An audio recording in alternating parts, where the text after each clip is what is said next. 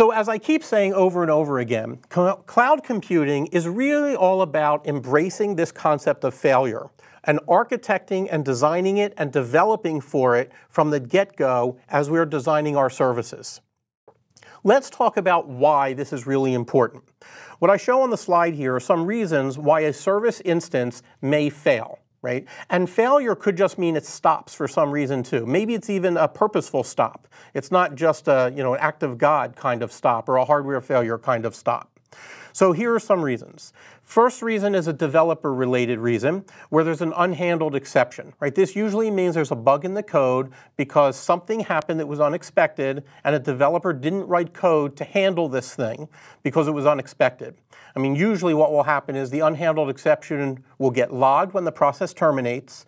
The developers will get the unhandled exception information and they will go and fix the application to now know that this unexpected thing is now an expected thing. So they'll fix the application to handle this, and then they will go and redeploy a new version of the application. But we should assume when we're writing code that there will be exceptions that we didn't anticipate from the get-go. And that's okay. Let's deploy the application, let's find out about those failures as it runs, let's fix them and make this an iterative process where we're constantly versioning and updating our services in production to make them better and better and better over time. Another reason why services may fail or stop is because of a DevOps or administrative reason. For example, you might be running 100 instances of a service because maybe it's Christmas time. During that time, a lot of people are making purchases from your e-commerce website. But now when the holiday season is over, you don't have that many people making purchases, and so you want to scale the number of instances down because you also want to save money. You're in a public cloud environment, you're typically paying hourly for each of those instances that's running in the data center.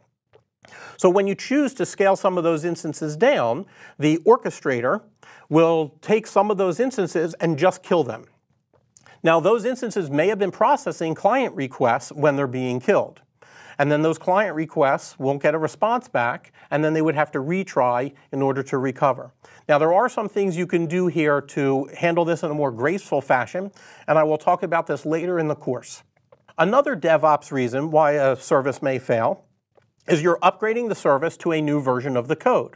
Just like I talked about in the unhandled exception scenario, where you've now modified the code to make it more robust, and now you want to go and deploy a new version out. Well, you might have a version 1 of your code running on 10 virtual machines in a data center, and when you want to go and upgrade those from version 1 to version 2, then you need to bring down a version 1 instance in order to bring up a version 2 instance. And it could be that that version 1 instance was handling a client request at the time you've decided to bring it down. So then the client, again, will have to retry to be resilient to this kind of versioning on the fly. And I will talk about later in the course several different ways about how you can do versioning within your service and the pros and cons of those different techniques. Then there's the orchestrator. The orchestrator is this thing in the data center that manages placing your code onto the virtual machines and making sure that if there's a hardware failure or if your application crashes due to a software failure, the orchestrator is the thing that makes sure that you keep up and running. And again, I'll be talking about this more shortly. Well, the orchestrator, especially if you're using a public cloud, it controls the hardware in the data center, and it can decide to move your code from one virtual machine to a completely different virtual machine in the data center if it chooses to, right? And this is considered in an implementation detail to you of the data center. So you should just be aware that whatever orchestrators you're using, it may have rules. It may move things around to load balance things. Maybe you have a couple of services running on one machine and they're being hammered with a lot of traffic. The orchestrator might detect that and might decide to move one service to another machine in order to balance the load to improve the performance of the two services. And that can help get rid of that noisy neighbor problem I talked about a little bit earlier. And then there's force majeure, right, or otherwise known as act of God's things. These are things that are kind of out of your control.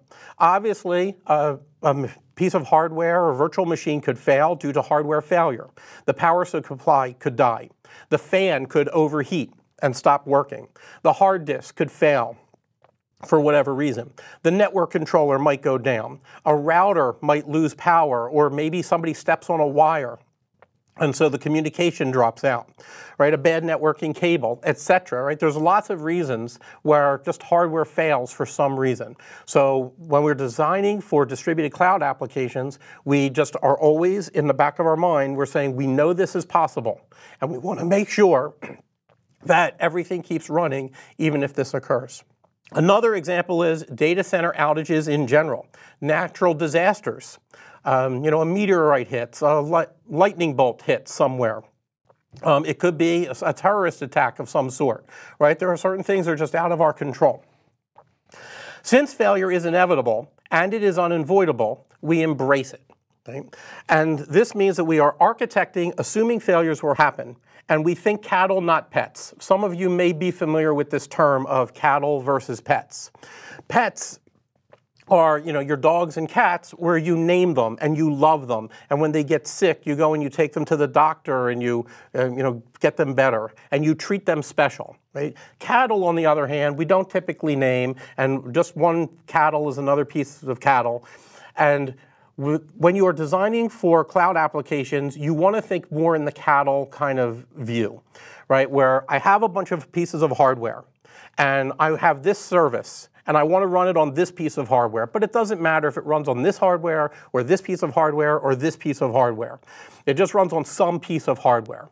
And if that hardware goes down, we want that code to run on a different piece of hardware. So you need to start breaking the habit of thinking of, this is my special piece of hardware, and I treat it special in some way. Because if something bad happens to it, then you'll feel bad. You have to start designing thinking, they're all the same. Doesn't matter. They're all the same, and I can run it here, I can run it there, and it's all fine. And then use an orchestrator that avoids single points of failure. So if you have things like a router, the router might be routing to 10 different machines, but if the router goes bad, then now those 10 machines don't get that traffic anymore. So you really want to use multiple routers going to different racks of machines. And you want to keep the spanning out so that there's no single point of failure in your design. And this is important in software design as much as it is in hardware design. I have seen people design things where they say, well, all network requests, we're going to send it through this service for logging purposes. Well, and then that service can forward the request on to someplace else. Well, if that service that does the logging goes down and all requests go through it, you now have a single point of failure and none of the requests get through anymore. So you have to design your architecture to avoid these single points of failure to make sure that everything stays robust and resilient. So you can always handle client requests that are coming in. And the typical way that we do this is we do backups, right? Replicas. So we run multiple instances of a service. We don't put our code on one machine, because if that machine goes down, then the code's not there accepting requests anymore. Instead, we create multiple machines. We put the code on those multiple machines. So if one machine goes down, we still have a bunch of other that can handle the requests. That's what we do for code. Now for data, it's a slightly different story. For data, we're going to put that typically on one machine, but we're also going to replicate that data onto other machines. So if the one machine that has our data crashes, then we can go to other replicas, and then we can make new replicas to get back up to the replica count that we desire. And again, all these topics I will be discussing in much more detail as we go through the course.